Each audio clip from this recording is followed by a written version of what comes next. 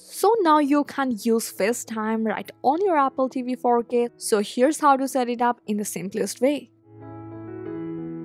So first you have to make sure your Apple TV is updated to tvOS 17 or later, because FaceTime won't appear without it. So next you have to grab your iPhone or iPad. Since Apple TV doesn't have a built-in camera or microphone, so it actually uses your iPhone as both. So for that, first you have to make sure from your iPhone Wi-Fi and Bluetooth turn on so it can connect automatically. And also from your Apple TV, make sure Wi-Fi is connected.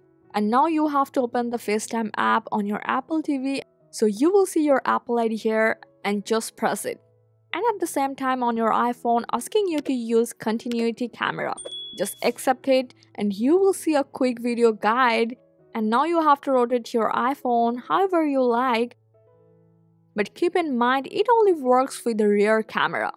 So just set it up facing you with a stand or mount. So now on the TV you will see your FaceTime option. So if the contacts don't show up here, so just select new and you'll be able to search through all your contacts from here. And now you can start a one-on-one or group call.